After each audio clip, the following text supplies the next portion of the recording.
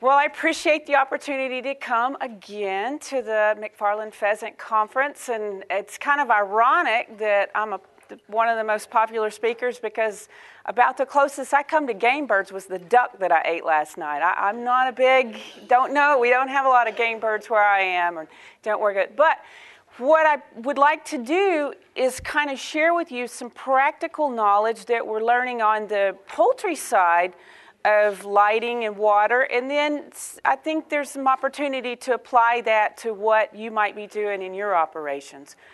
So first off, let's see if it's going to advance. Yeah, we go. I want to this is a little bit different up front from what's in your book, so just kind of bear with me a minute. Just want to kind of get us all on the same page about light. You know, vision is the dominant sense in our domestic fowl and our wild birds. I mean, they're on the bottom of the totem pole, so they're going to have to be able to see their predators in order to stay out of trouble. And then light also stimulates internal cycles due to the day length change. So now as we're coming into spring, as Bill said, you know, the day lengths increase, and that's what stimulates our birds in the wild to reproduce. And it's going to initiate the hormone release. And birds sense light through their eyes, through retinal photoreceptors, and they also sense through photosensitive receptors in the brain. So they can actually, the red wavelengths in the light can actually penetrate the skull and stimulate these sensors. So what is light? You know, well, it's just a visible electromagnetic radiation. There's your $10 word for the day. And wavelength is the color of light. And the retinal receptors are sensitive to the short wavelengths. The blue-green spectrum promotes growth. And then the brain receptors, the hypothalamus, it's going to be sensitive to the long wavelengths, which is the orange-red spectrum. And that's what stimulates reproduction.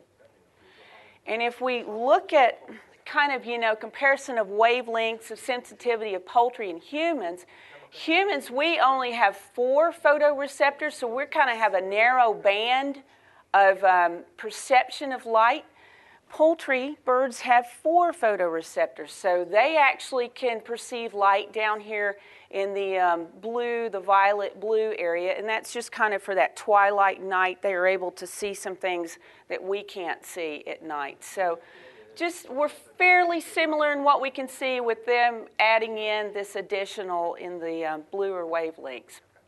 Now, kind of important properties of visual environment. Well, light intensity or luminance, that's the total quantity of light emitted by a light source.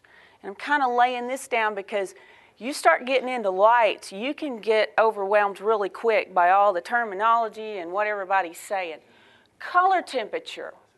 Is the light warm, neutral, cool? And kind of an example of that, if you look at the little guys here, they're a warm light, whereas our fluorescents here are kind of more of a cool range light. So that right here, we've got 2 different examples of that.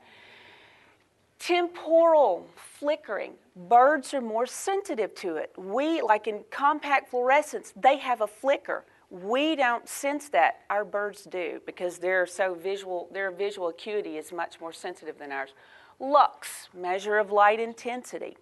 We really don't use that much in our terminology. We more rely on lumens, but clux or the Galilux is kind of the luminance perceived by poultry, and that kind of takes into effect the flickering.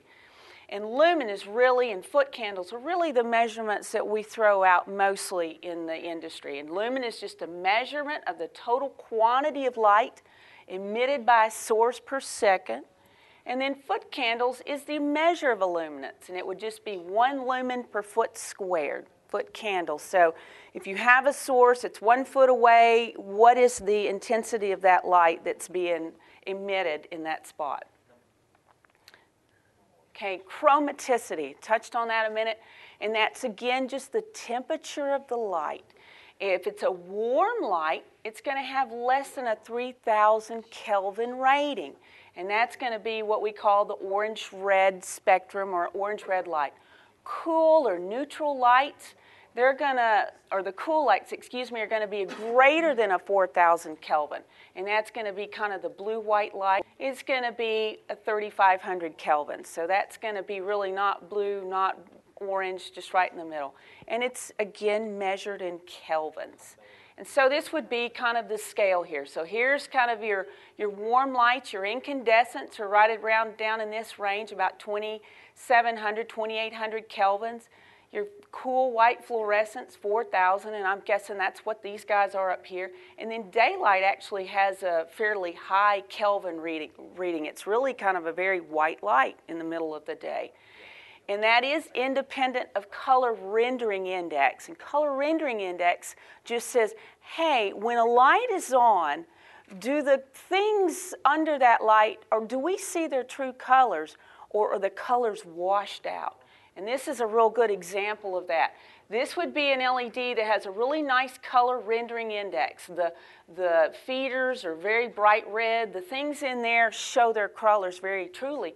Versus the sodium lights, everything just seems orange. So that would be a very poor color rendering index. So that's just kind of your nickel's worth of background on lighting. So you can, when you start getting approached by lighting manufacturers, you can start asking the appropriate questions. Now, what got us started on lighting to begin with is we have a 4-broiler house farm, the university does, and we retrofitted to solid sidewalls about 6 years ago. And immediately my farm manager said, you know what, our electrical bill is going up. Well, we were having to rely more on artificial lighting. And as you can see here, it was taking quite a bit of lights, you know, electrical usage and lighting up front during brooding, and it kind of dropped off. And then, of course, our fans are kicking on because this is in the summer, 8-week grow out. But kind of, you know, at the bottom, you know, at the end of the story here, lighting was about 31% of our cost for the electrical costs. And then our, you know, fans, sump pumps, everything about 63%. Or that's 63%, and then that was our total usage there. So about 7,200 kilowatt hours. Not so bad if your kilowatt hour cost is pretty cheap. Something to look at if it starts going up. It was in Brazil, and they were telling me they pay 25 cents per kilowatt hour. So then when we looked at like a winter flock, we see that lighting is a bigger portion of our electrical costs. So right there we can see lighting in the summer, about 30% of our electrical costs. Winter, when we're not using our fans so much, 40%. So there's an opportunity right there. Well, why did we pick lighting? Since it really wasn't the biggest cost. Feed augers, movement motors, small percentage of the overall electrical usage. So really not a big opportunity to improve efficiencies there if we were to upgrade. Fan motors, definitely our highest electrical usage, but it has a high cost of replacement to get more efficient fans, and you know, in relation to the energy gains, it really wasn't worth it. So lighting was just our best opportunity to reduce our costs. If we could come up with more energy efficient lightings versus our 60-watt incandescents, then we could help ourselves right there. So again, incandescents, most of the poultry houses in the U.S. 10 years ago had incandescent bulbs. They were dimmable, they're cheap, 50 cents for a 60-watt bulb, but they are our least efficient source of lighting. Basically, we're just heating a metal filament till it glows. So we're producing a lot of heat there in order to get this light. And bulb production is going to be phased out in the next few years because it is so inefficient. Alternative lighting. So when we were looking in 2006 for our options, you know, to go to something more energy efficient, there were the cold cathode fluorescent lighting, the dimmable compact fluorescent lighting, and we tried these out and we said, hey, they're saving us 60 to 65% over our incandescent bulbs. Great, that's great. You know, we found our solution, let's move on. At the time, the LEDs, light-emitting diodes, where electrons just emit light. That's how that creates the light. And there's less heat production, but there is some, and I'm going to talk a little bit more about that.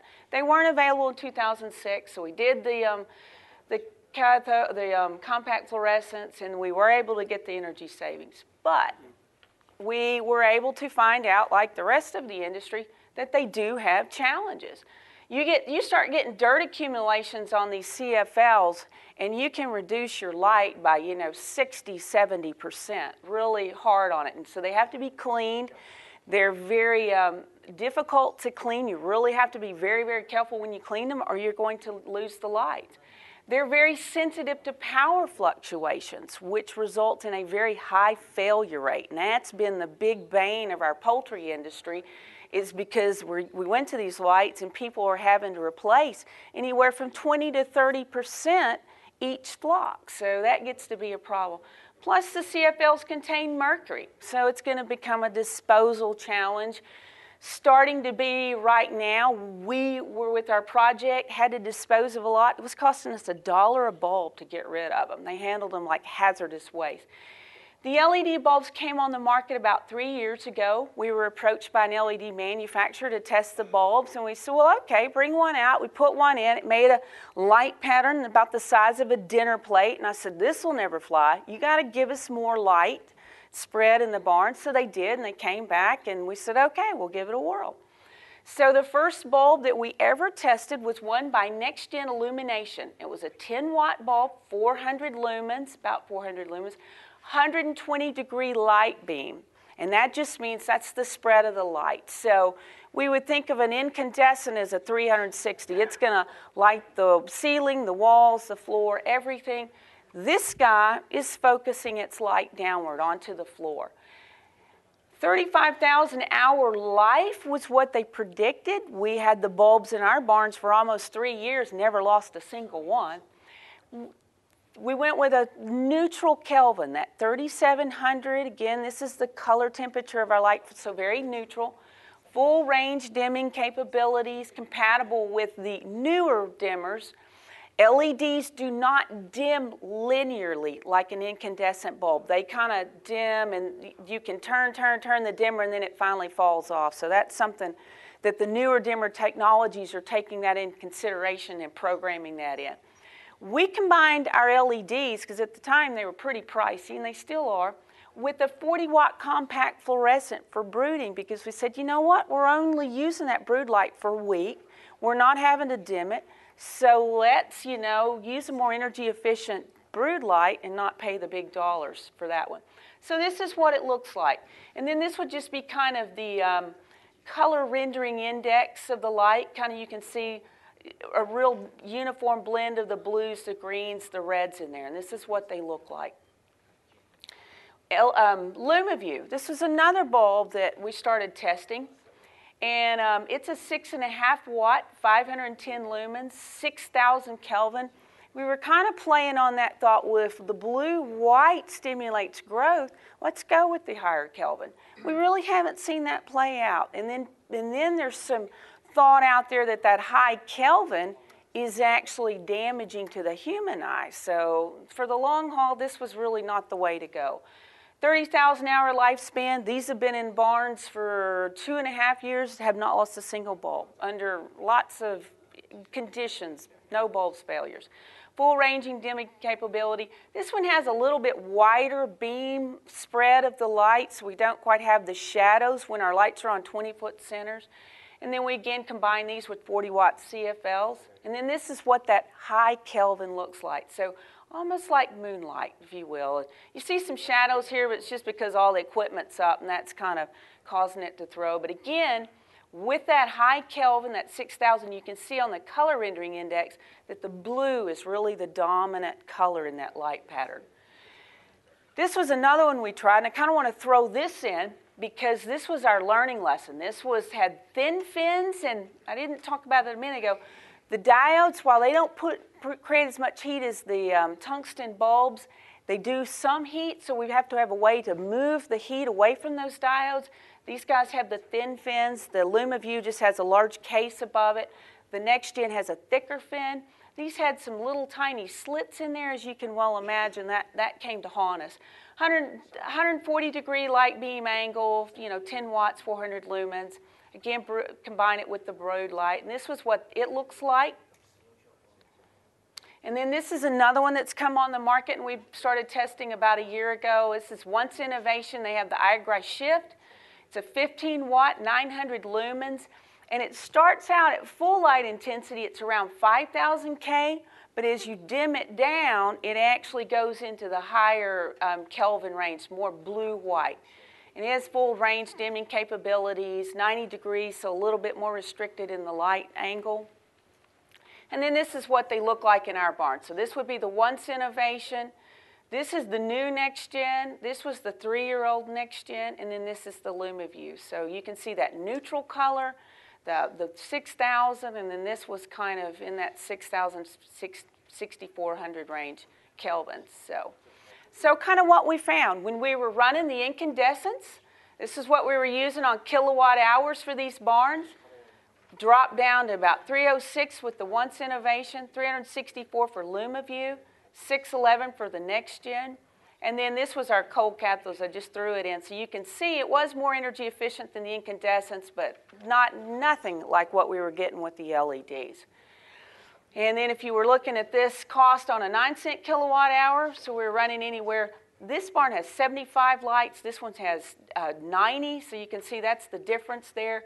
And then when you come down to these guys, just a fraction of the cost with the LEDs. And that's even including that 1 week with the 40-watt compact fluorescence.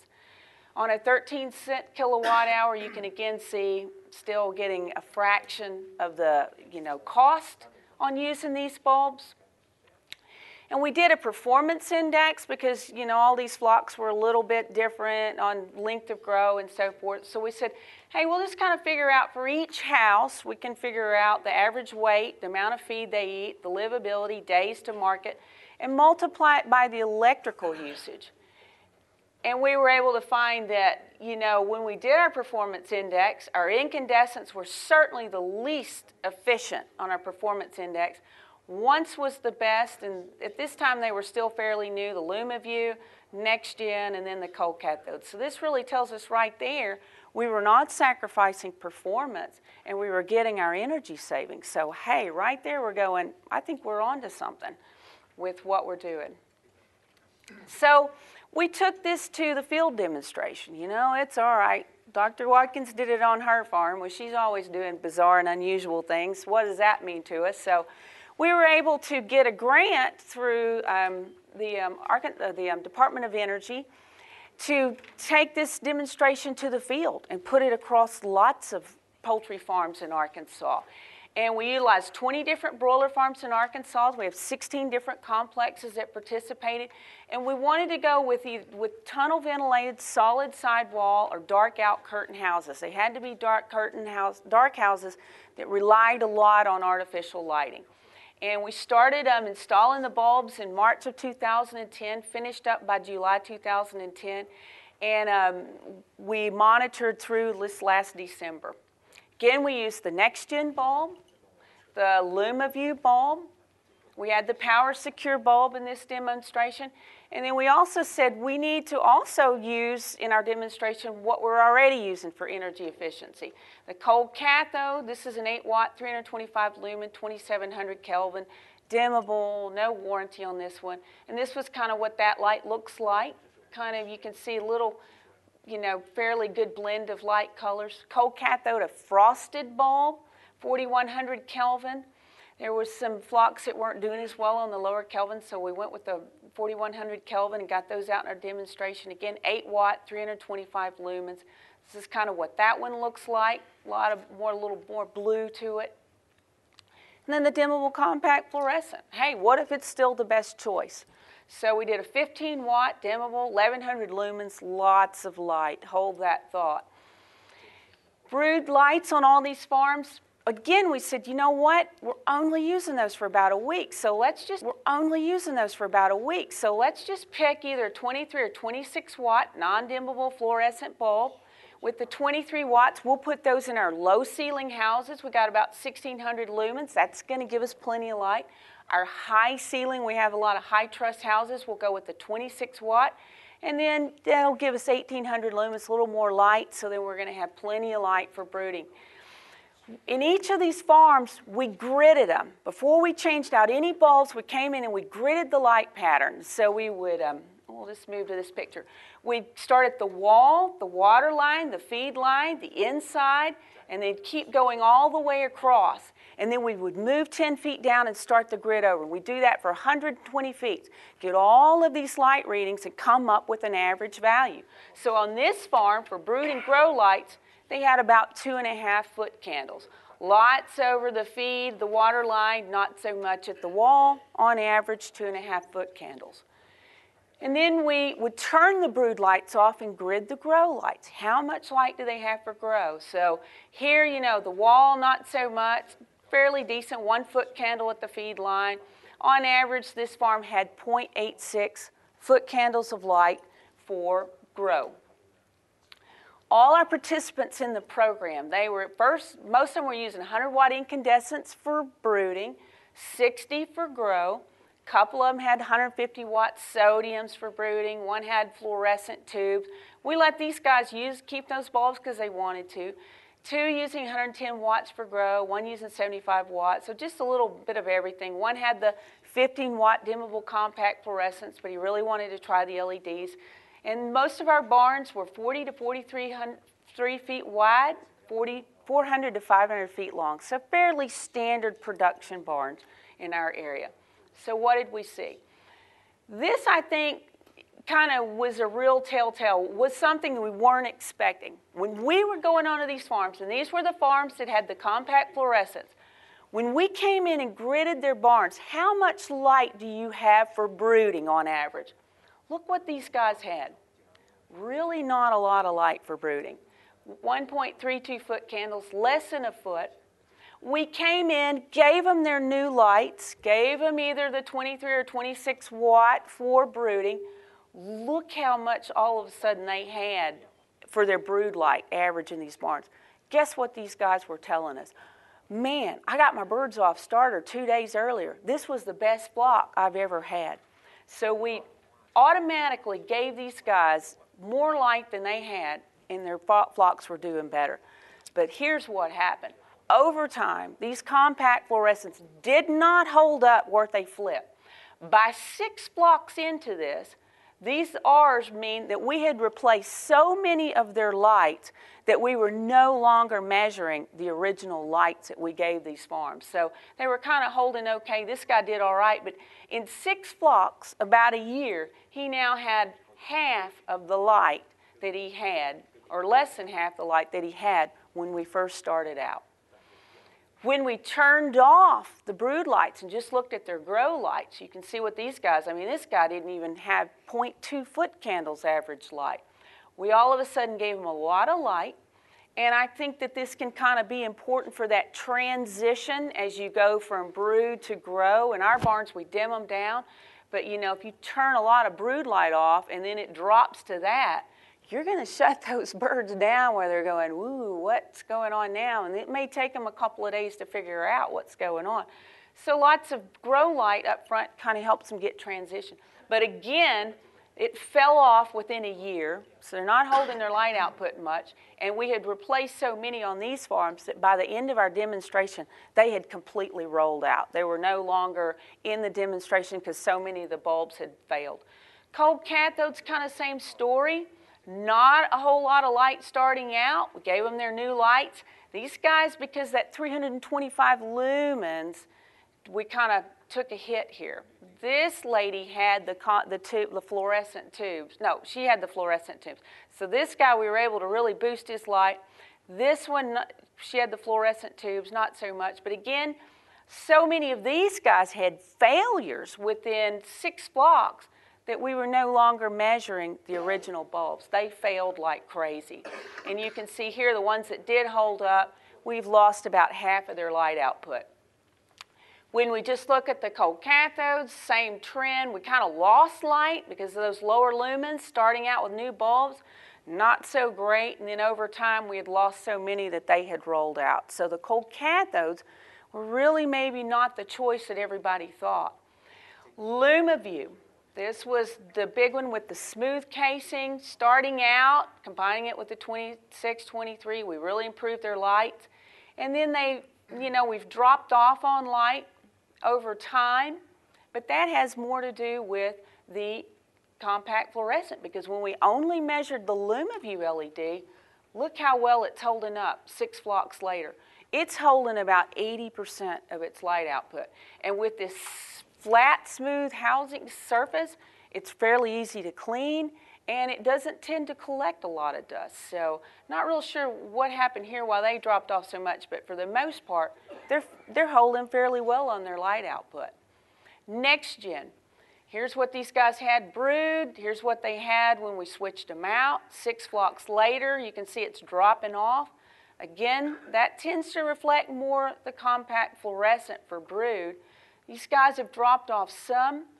Seems like on theirs, it was all the drop-off occurred in the first flock and then it held steady. So they're holding about 70% of their light output, 65 to 70%, and holding steady. When we looked at average daily gains for our 18-month, and really these guys didn't hold out that long, you can see this is what they were having, 0.11 average daily gain before we did anything with their incandescents. The demo compact fluorescence, 0.12, cold cathodes, 0.11, LumaView, 0.1265, next gen, 0.1294, and then the Power Secure, I didn't include anything on it because they, about 6 to 7 months into our project, had just a tremendous drop in light. They lost like 90% of their light. We had to pull them from the project. We had to pull them in our barns right at the same time. It was kind of an odd deal. So that's kind of just the buyer's beware. Not all the LEDs are compatible for our production barns. We think there were enough little slits on those bulbs. We got dust accumulation in there. It affected the diodes. They dropped off. So we have to really ask a lot of good questions before we go and buy bulbs, because these guys, when those bulbs started failing, a couple of them were loving their energy savings because they were saving about 85% over the incandescents they had, and they kept holding on, and their performance just went into the toilet. So that light output up front is critical. Want to just touch on this for a second. Am I doing okay on time? I think, yeah, I think so. Here we did a big 10-house farm, and in this 10-house farm, the top 5, they kept their incandescent bulbs. They were using 60-watt incandescent bulbs, and they were using for growing, 100-watt incandescents for brooding. And then in the bottom 5 houses, we put in the next-gen LEDs, and we also gave them a 23-watt compact fluorescent for brooding. And later, the guy told me, he said, well, you know, I put those next-gens in my bottom 5 because those were my worst-performing houses. And I said, well, thank you for giving us a good and fair test here. So this is kind of what it looked like in his incandescent barn. And this is what it looks like with the next-gen. Again, the next-gen has about 120-degree light angle. We're not getting the throw to the walls where it's mostly focused. That light is, you know, we're not getting any light up on the ceiling, so it does perceive darker to us because we're expecting light everywhere. But it's focusing down on this feed in water. And we're beginning to think that that's just the ticket. We've always thought we got to have the whole place lit up like a nuclear power plant, but maybe if we're focusing here and we give them a little dark area to kind of go and hang out for a little bit, it's not so bad. We put on easy electrical meters on this farm, on an incandescent house, on the next-gen house. Here's our energy savings, 81%. Third flock into this farm had a lightning strike. Took out both easy meters, $4,000 worth of electrical equipment, did not lose a single next-gen bulb. And if there was electrical surge in the line, what the next-gen guys tell me is that bulb is just designed to just handle that surge. As if it were a wave on the ocean, it can just hit the beach and roll on, whereas most bulbs are going to be knocked out. So this guy has been so happy with his bulbs. Here's the fly in the ointment, as we say in the South. These bulbs are still pretty pricey, but we had the 50% rebate. So for less to retrofit one barn, it was costing him about $875, or would have. We gave him the bulbs up front. At 10 cents per kilowatt hour, it's saving him about $135 per house. Estimated payback, 7 flocks, 1 year, 6 flocks, 1.25 years. When the rebate rolled in, Les went out and bought the other 5 houses with the next gen bulbs. The next flock, he went to #1 grower. So he's very, very pleased with the bulbs. So pricey, but one thing he said, you know what? We don't have to worry about changing out bulbs. We don't have to worry about failures. Everything's holding up very well. I was going to bring this guy. It's called a high bay, but the box was so big I couldn't quite figure out how to get it here. But this is a high bay, and we put one in our barn, and you can see this really bright light there. And it's actually, they've designed it, it's an LED that they've designed for parking lots, for Walmart parking lots. And this is something that we're thinking about we may start using for brooding, or maybe even might be suitable for flight pens for your breeder pens where you're wanting to stimulate those birds. We have a next-gen bulb and some breeder birds. Been working with Dr. Anthony on this, and they've been doing very well. So that's at that mid-range Kelvin. They're doing very well. So kind of in summary, you know, LEDs are proving to have significant savings. They're durable, they're holding up if you ask the right questions. You know, is this bulb well sealed? Are the fins, if it has to be a fin bulb, are they good and thick? So if you do get some dirt accumulation on them, it's not going to impair the heat dissipation. You know, these bulbs, what's the light angle? These are some of the questions we need to ask, because right now the LED industry is like the Wild West. Everybody's rolling in and they're wanting to get on the bandwagon, and we have to be cautious with who we're working with, because so that we don't get burned. Already seeing the prices coming down. It looks like there's going to be some available that are going to be in the $12 to $15 range. We're testing some of those right now. So far it looks good. We've only had a couple of flocks, so not a lot of data yet. But you know, there's some opportunity for us to have a bulb that's going to hold up. When we have the more restricted light angles, we are going to get a little bit of dark areas when our bulbs are on 20-foot centers, but it doesn't seem to be affecting their performance. As you saw in our field demonstration, those 2 LEDs, you know, had our highest average daily gain compared to the lights we were using already. I think the biggest lesson learned for me in this project, we need to rethink what we're doing for brood lights. You know, we were going 23, 26 watt compact fluorescents because that's what the industry used. That light is, you know, the lumen depreciation, it's falling off, dirt accumulation. We're losing so much light that I think it does affect our starts with our birds. That's why I've gone to a 40-watt compact fluorescent, 36, 40-watt, something bright, something to give those birds plenty of light to start out. And that's something that we're going to be looking at more. How much light do they need? Where does it need to be focused for best starts?